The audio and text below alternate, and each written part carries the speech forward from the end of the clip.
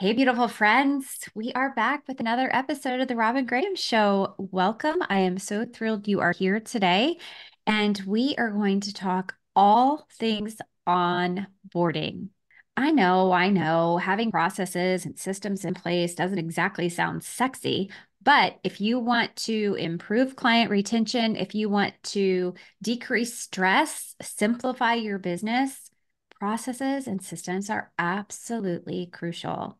And today we're going to talk specifically about onboarding because listen, when you onboard your clients in a way that is streamlined and simple and easy for them to follow and just click away and be done and be in your community and in your on your client list, you are establishing your relationship and how it's going to go right there.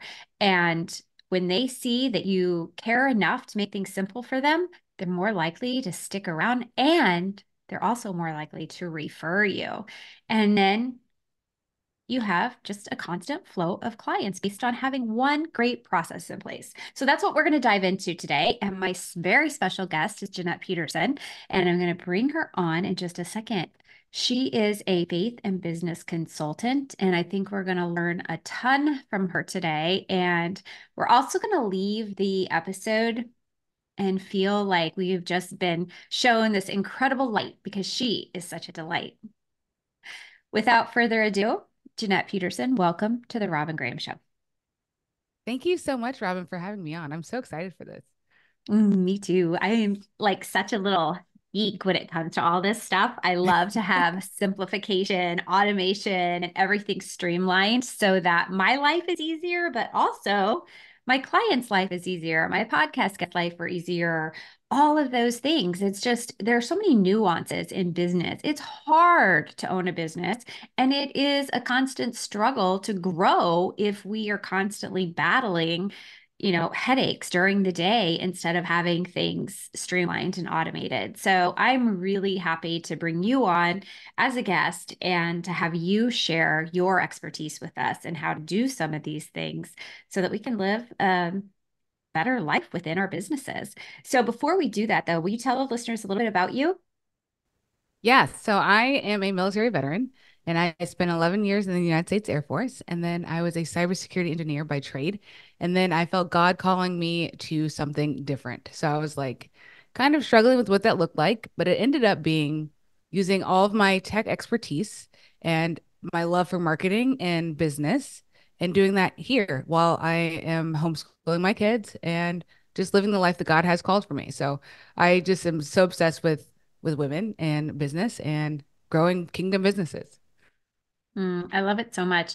Um, I would love for you to touch on something you mentioned before, and you kind of mentioned on it just now, but how you're really excited for this season because you really think God is calling women to be who we're meant to be. And I know your faith is really strong, and I would love for you to share that perspective with the listeners. Yeah. So since I can remember, I've always worked with men. Like I was the GM of a Jiffy Lube, and I was the only woman who worked there. I joined the military in a male-dominated career field of IT and tech. And then when I got out of the military, I was like, I don't know. I don't know why. I've never had like a whole bunch of girlfriends either. I was not like the girlfriend girl. I was the boys girl. And so after leaving the military, I was like, maybe I'm supposed to work with women in some capacity.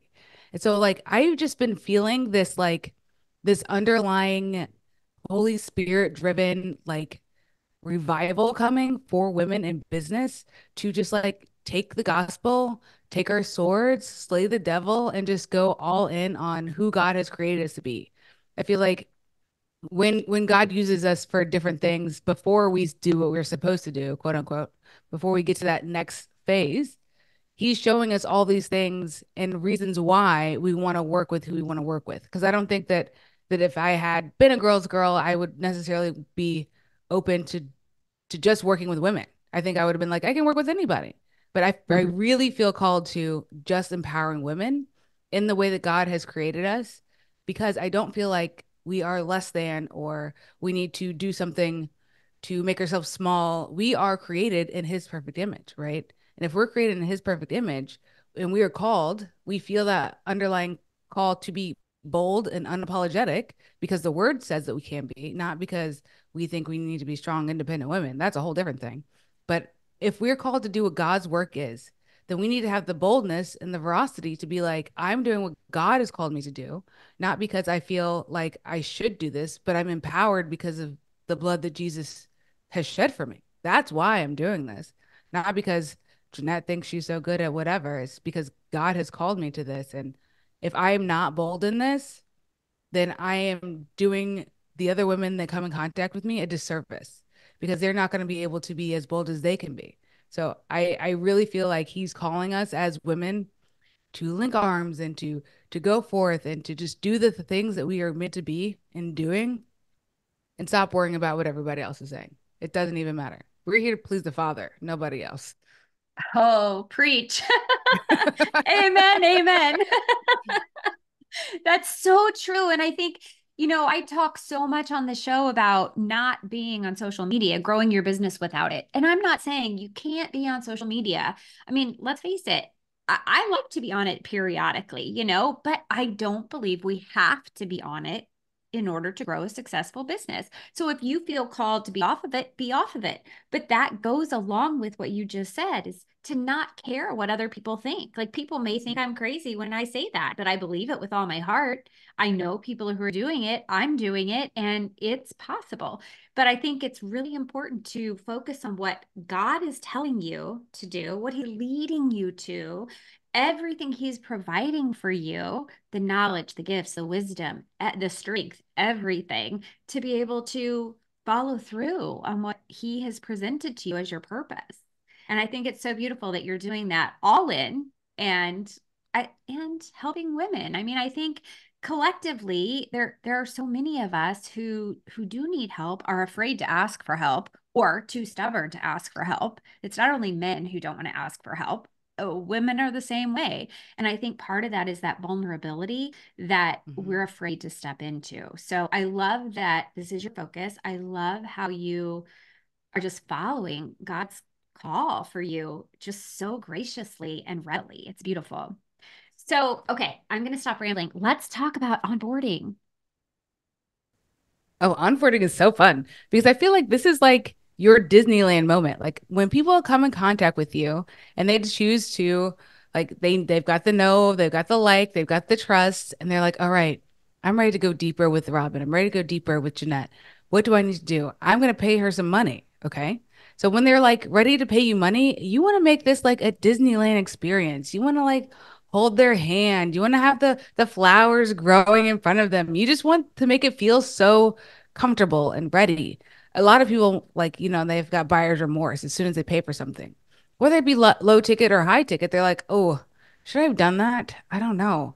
But when you make this seem like such a great experience, they're like, "Oh, that yes, this is what I wanted. This feels good." And so I want to talk about just like low ticket versus high ticket and those onboarding sequences and what that could look like. So with a low ticket, you always want to get them to pay the invoice first and then sign the contract. So some low ticket might not have a contract, but you want to have your terms of service, your terms of agreement, whatever that is, so they can see it, right? And so that'll be your contract or whatever, just on your page. So low ticket, I'm talking about low price memberships, courses under $1,000, webinars that are one offs that are $100 or less, or something like that. You know what I'm saying? Something really easy for them to say yes to. And then the first thing that you get from them after they pay the invoice, you need to have an automation set up to send them all the links or all the logins that they're going to need. So that way they already have it. They don't have to go looking for something, and make sure it's really easy for them to click on a something to get the calendar reminders or click on something to get the Zoom link. So that way they can just put it on their calendar. Because I don't know about y'all, but if it's not on my calendar, I'm going to forget it. So Absolutely. if And I'm, I got to have it there. yeah, me too. And I have to have it on both my electronic and my paper because the electronic is what is connected to all the automations. So it is absolutely critical in everything I do to have it up to date. But I also have to have that paper reminder. So I still have my planner, my paper planner, and I carry it with me wherever I go because I'm old fashioned. But I need the visual reminder in front of me too. Like I can't just function on the digital aspect alone, probably because I'm old, but I love it. So I love paper and I love pen and I love pencils. But yes, absolutely. And I think having those links accessible right away, but here's the key, make sure the links are correct because if they're Yes. incorrect, the one thing that I've heard said, and I'm going to misquote this, so let's just call this a paraphrase, but don't let tech interfere with the quality of service you're providing, or don't let tech get between you and your customer. So always make sure that you double check those links, just as kind of like checking for typos, which I'm the queen of typos. I swear I will go through something 5 times and right there in front of my face when the email publishes is a typo. But That's the so funny. reality is we're human, we make mistakes. So just double check your work, I think is part of that process. Yeah, right. Especially because some of those links are going to have, they might not even like try the link until it's the time to log in, the time to go to the sales page. And you want to make sure that if you're inviting them into something else after the webinar or the whatever, that they can get to the next phase. You want to help Mhm. walk them through that next invitation so that way you can help them even deeper. Because at the end of the Yes. day, we're servants. We are servant leaders. That's what we're here for. We are in business, we make money, but we're also here to serve. We're here to serve our people well and to steward our gifts. So like if they don't have another place to go, you might be losing people. Like you can't be doing that.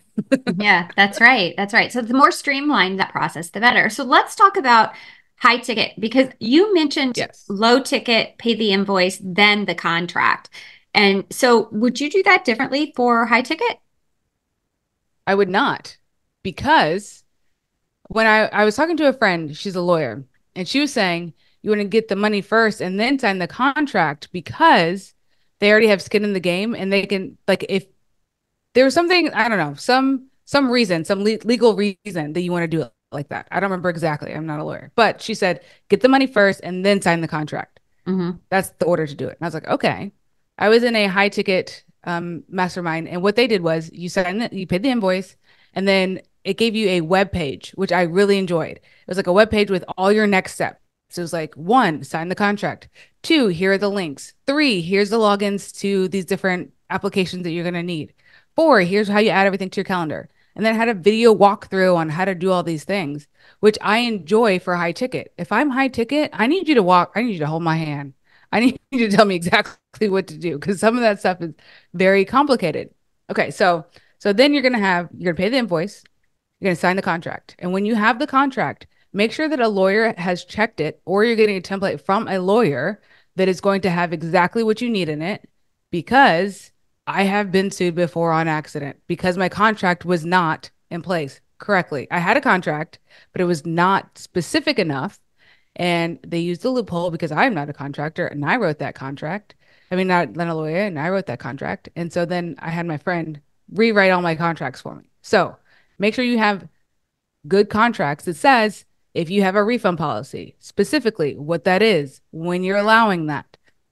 And then again, with the links and the login. Like I said, I mentioned the membership that I'm in has a website. You log in, like you pay the invoice, and then it sends you an email with like 5 different things on this website where you can always go back to do all the things to log in, and it's got everything you have. Or send a really nice email. But I really just enjoyed the website. I didn't even think that that was like an option. I was like, whoa, that's really cool. I should do that. So the next Hmm. time I do my high ticket, that's what I'm gonna do.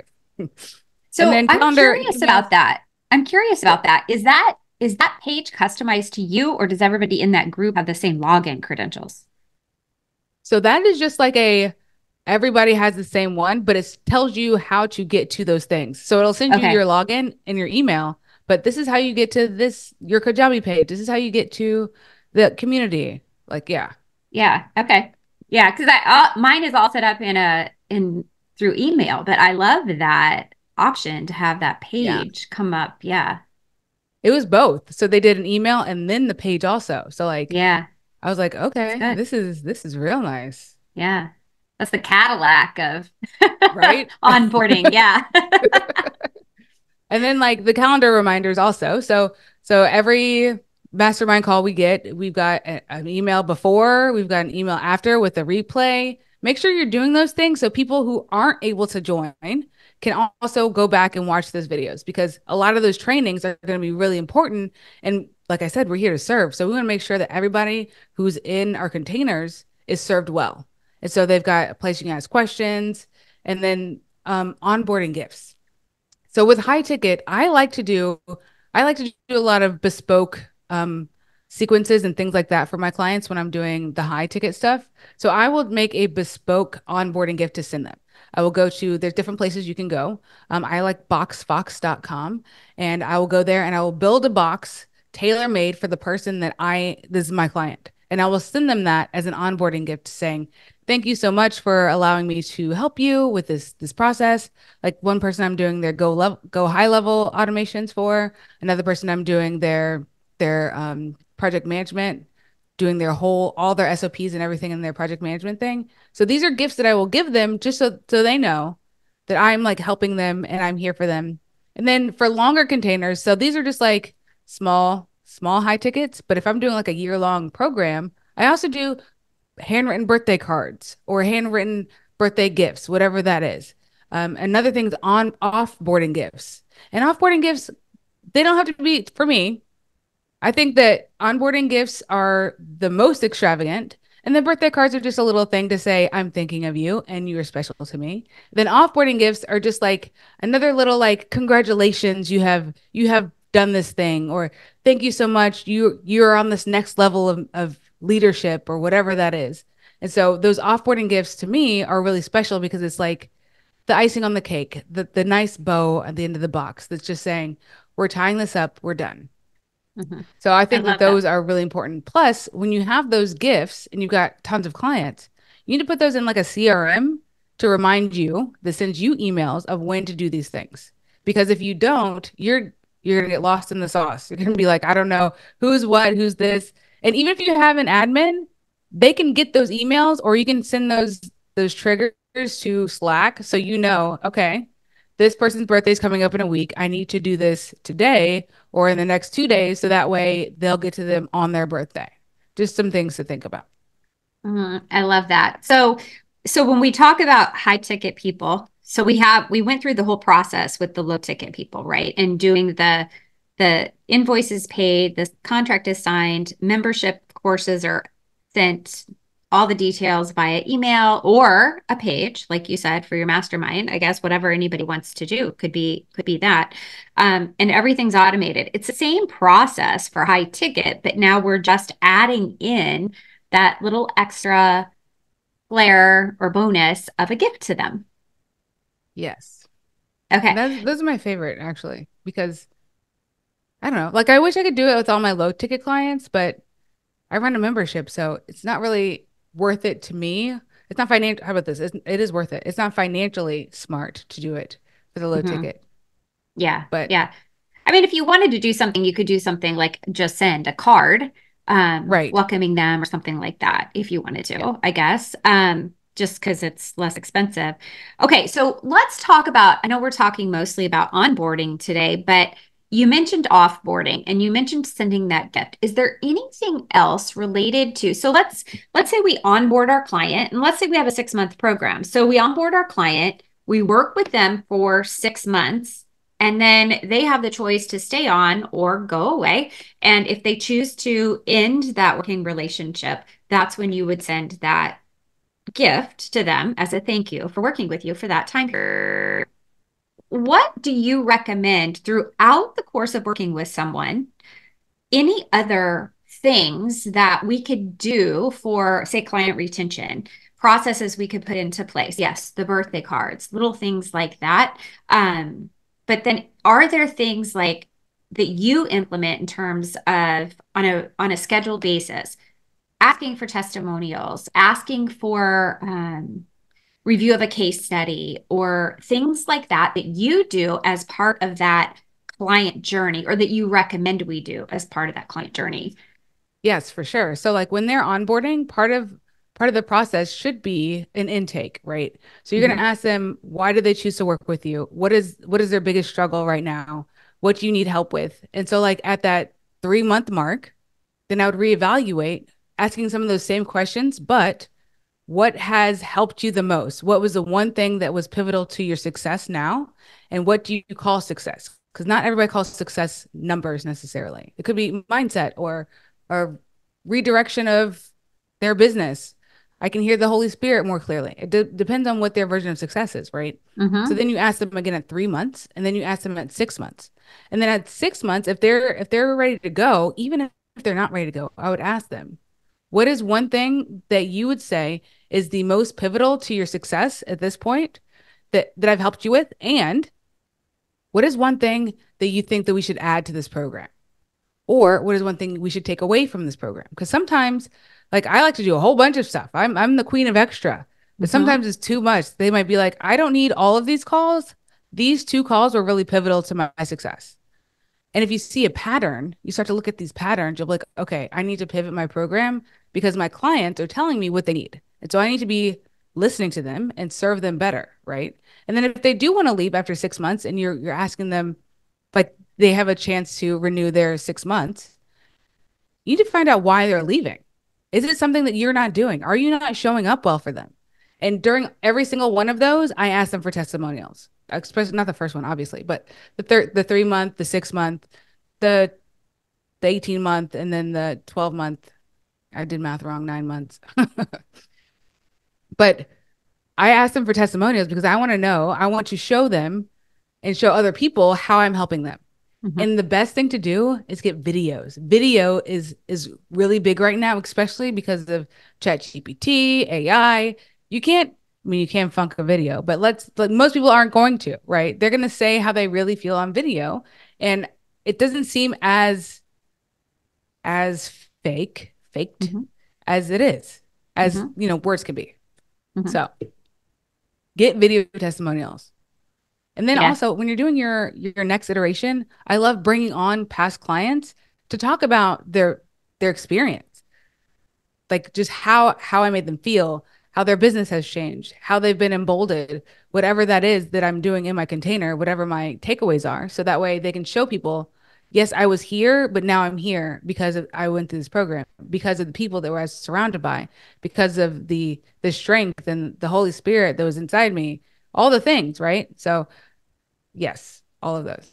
I love just like onboarding and that client experience Hmm. because I think that's what we're here for. We're here Hmm. for the people. Hmm. Absolutely. And you said something really key, and that is that intake form at the beginning. I think anytime you have an opportunity to collect voice of customer that you can then use in your marketing materials is going to be very important. And I love having that intake form where you can get the baseline and then compare it to what you have going forward at 3 and 6, 9, 12 months. Yes. Even so I just did a 7 day faith and fast workshop. And even in that, they were saying things that I'm going to use for the next time because they were like, this is so great. I didn't do this, blah, blah.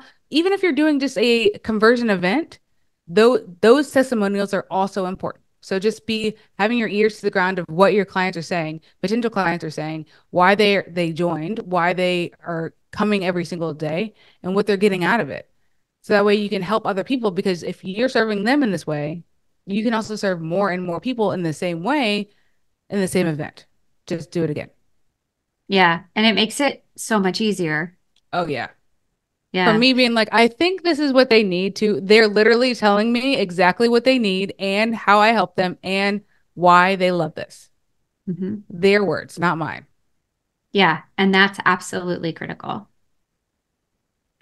If we want to connect with our ideal audience without having to like push sale, Yeah. just able to connect with them and let them see what we do, how we do it, and the benefits that are available to them by working with us. That's why I love working with the Holy Spirit because it just feels less pushy. It feels like I'm just offering this invitation that I have and take it or leave it, but this is what we do here. You know what I'm saying? And when other people are saying the same thing that you're saying, when we're talking about potential clients and conversion events, past clients, it's so easier to say, this is what we do here. Take it. We do this in integrity. We do this with the Holy Spirit.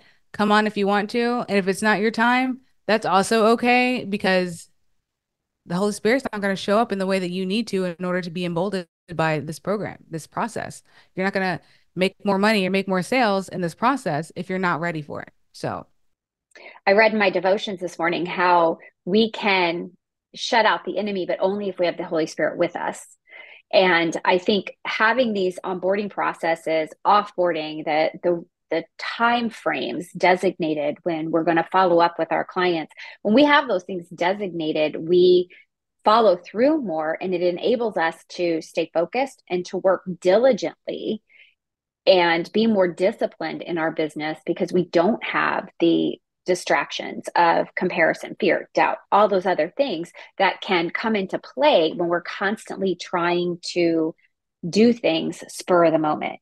When, okay, I've got a new client, but now I have to stop what I was doing and I have a deadline so that I can onboard this person, because then you have increased risk of mistakes, you have increased risk of poor customer service, you'll decrease your retention rates, you'll decrease your referral possibilities, and all of those things whenever we don't have things in place. So I love that you said that about bringing the Holy Spirit in. And when we have him in our business and we are depending on him, we're more likely to move forward and move forward faster.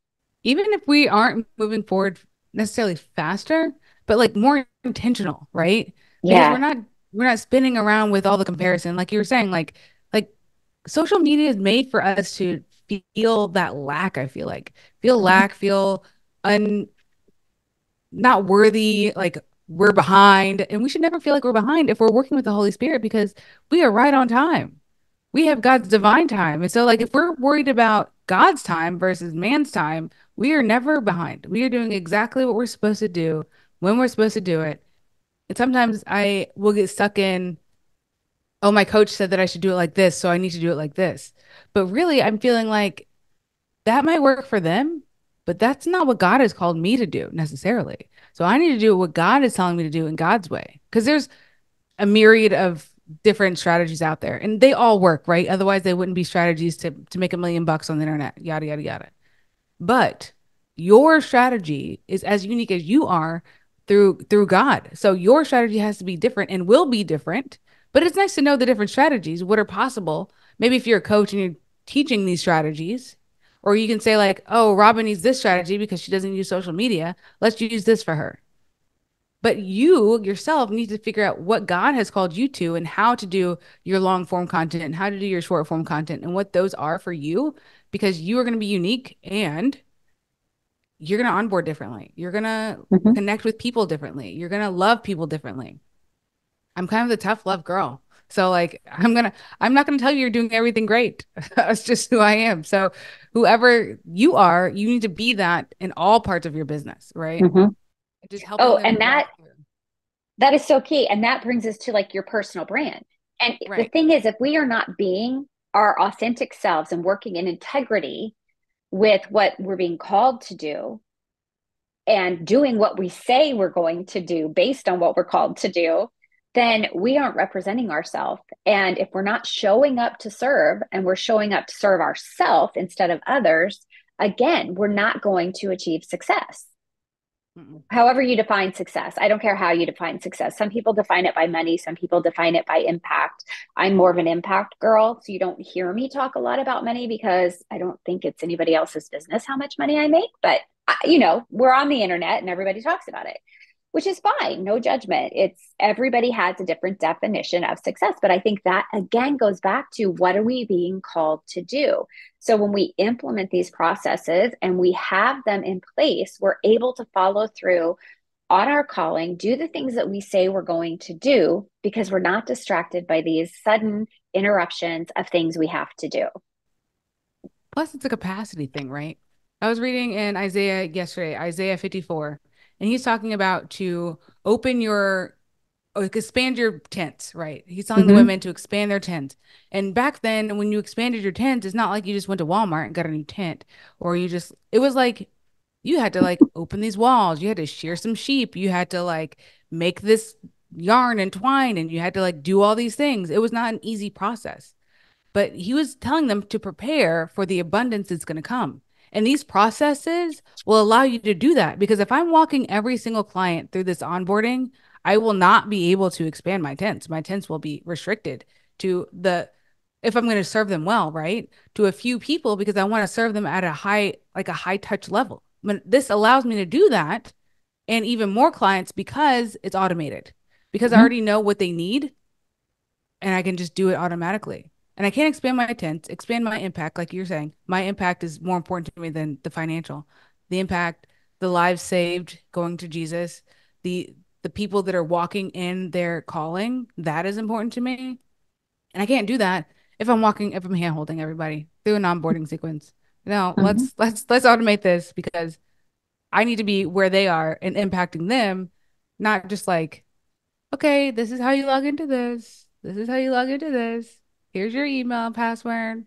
No, that's not what I'm here for. I mean, I could do it, obviously, but that's not my calling. Right. Exactly. Hand holding is not your calling. And you can have a bigger impact when you're not hand holding. Yes. Let's just be real, right? Yes. Okay, so last question related to this. When we talk about these processes, we need something to be able to put these processes into place. So, what do you have systems that you recommend? Oh man. So I'll just go through what I use and then the types of systems they are. So I Okay. use an all-in-one platform. So there's tons out there. I use Funnel Gorgeous because it has my website. It's got my funnels in there, and it has some automations in there also. Some people use ClickFunnels, some people use Kajabi, some people don't have an all-in-one, but that's just what I enjoy using. Then I also use a project management tool. I use ClickUp, and ClickUp will show me all the tasks and all the people. And then I could also use Zapier. So Zapier will zap different things into ClickUp so I can see what's going on. Hmm. And then I also use ConvertKit for my emails. I just send out emails through there. I could use it in Funnel Gorgeous, but I chose to use ConvertKit. Um, so that's pretty much all you need. You don't really actually Hmm. need Zapier. You need an email system and you need something that's going to a project management tool. You might need Zapier to connect them all, but at the bare minimum, you need an email sequence, an email platform, and um, Zapier and project management. Everybody needs to know what's going on. We run Yeah. businesses, and these are not like simple businesses. So we need to have something where we can see everything at a high level and then give things to other people and or organize them so we can do different tasks at different times. Hmm. Yeah, absolutely. And it's interesting that you say Funnel Gorgeous because Funnel Gorgeous, I believe, is a Go High Level platform, right? Yes, it is. Yes. Yeah. And I use a Go High Level platform too, but mine is called Click Automations. And the thing I love about mine is that I have now my website's on WordPress, so it's totally separate, but they're connected. So they talk to each other. I don't have to have Zapier. And I have my email is in that platform. I have my contracts, my automations, I have my project management, I have social media scheduling, like absolutely everything, invoicing, everything I need is in one platform. I used to have like 14 things that I had zaps coming in and, for forms in Jot form or, whatever. Yes. And it was so overwhelming and it was very expensive. So Hmm. I switched over to the Go High Level platform, which is it's white labeled Click Automations. And I love it. I love it for the service they provide, but I love it for the simplicity of having everything under one umbrella. I have one login, which is how Yeah. great is that? And then when you have a team, you can just add people there. Like your membership Exactly. can be go high level, your courses can be in there. It is Yep. it is a legit robust program. Yeah. And that's just it. We have the membership, we have our community, we have everything, our online courses, everything is housed there. And it's just so remarkable when it comes to the simplicity that it Mhm. enables me to run my business with.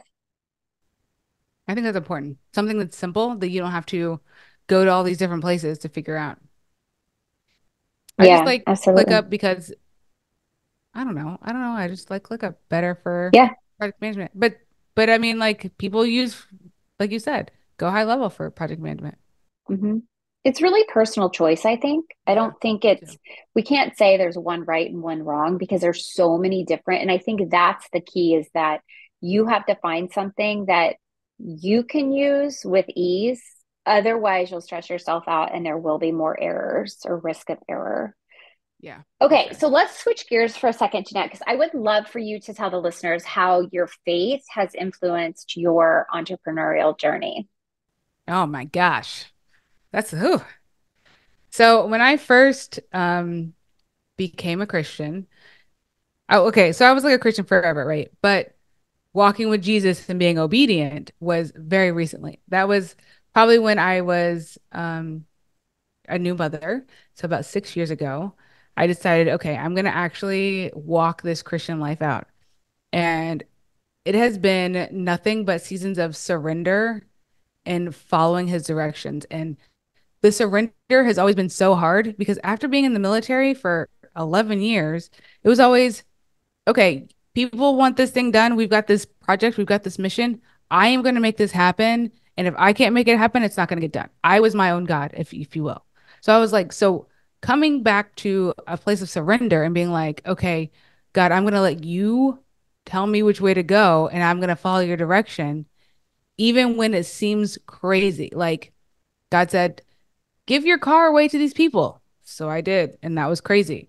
God said, do this thing. So I did. And it was crazy. God said, sell your house and all your stuff. So we did. And it was crazy. But every time we've done something surrendered in that state, God has not only been able to bless us, but has been able to use us to bless other people. Because at the end of the day, it wasn't about like how comfortable we were. It was about spreading God's kingdom and having people see Jesus by looking at us. So that's what I want at the end of the day. Is like I want everybody who comes in contact with me, who sees me on the internet, who watches a YouTube video, who listens to a podcast of mine to be like, "Oh, I know Jesus. I know she knows Jesus because of the way that she is, from her heart posture." And so when we come from a place of that, we can not only share Jesus' love, but we can bring people closer to the fold. If I had never seen the girl that I knew that was building a 6 and 7 figure business from her house, homeschooling her kids, while also loving Jesus, I would have never knew that was a possibility for me.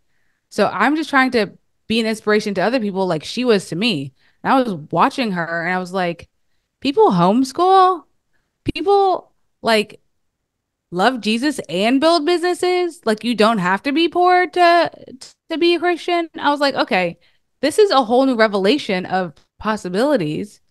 And so then obviously I had to go in the scripture and find out like, is this real? And it was. And I was like, oh yes, I am all on board for this. What's your Making money favorite for the verse? kingdom. Yeah, I'm sorry. What's your favorite verse? Like, what do you go to?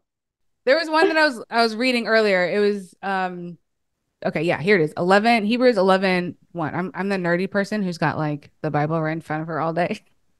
Mhm. Now, faith is the assurance of things hoped for, the conviction of things not seen. For by it, people of old received their commendation. By faith, we understand that the universe was created by the word of God, so that what is seen was not made out of things that are visible. So, like, this is like the hall of faith. And this whole section right here is so powerful to me because, like, faith is an action. It's like I always think about faith as like when they're standing at the side of the river and God is like, I'm going to part the seas. You have to walk into it. And so they walk into it and then the seas were parted. It's not like they were just standing there waiting for God to move. And I have to remember that if I want God to show up, I have to make the first step. It's like going like I have no idea. Like when Peter went out of the boat, he was like, "Call me out there." So he's like, "Come on." And so we get the call, and then we have to do the thing. We have to walk out there. We have to put our feet on not so solid ground sometimes, knowing that God's got us. And if we fall, we're going to be picked up, just like Peter was. Like the faith part to me is so big, and just like remembering that God's got you. I wear this bracelet every day. It says, "God's got this." So I don't have to like I don't have to fear that I've got to do something. It's always God. And if I'm doing it for his glory, I don't have to worry about the failure. The failure is not mine. If I do a launch and it's quote unquote unsuccessful by man's standards, that doesn't mean that a seed wasn't planted. It doesn't mean that something won't come of it. I might not ever know what it is, but as long as I'm doing what he's calling me to do, it's not my failure. Quote like legit, it's not my failure. It is his victory and his failure. I take a lot of failures on myself. I'm like, oh, God did this great thing, but I messed up on this. And so now it's a failure. But it doesn't have to be my failure. It can still be God's failure, but God will never fail. So it's not even a Mhm. failure. You know what I mean? Yeah. Yeah. It's something you can learn from more than anything. Yes. And it's interesting that you say that too, that, God's got this, but I've heard it says to, people will say, oh, God's not going to give you anything that you can't handle. There's so much I can't handle, but there's nothing he can't handle for me. And so I like to flip that switch too. And I think that all goes back to that word faith and having that faith.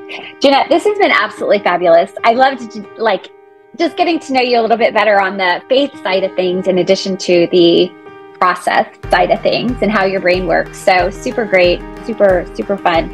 Will you tell the listeners how they can connect with you, learn more from you, and maybe even hire you? Sure. If you go to JeanettePeterson.com is my website.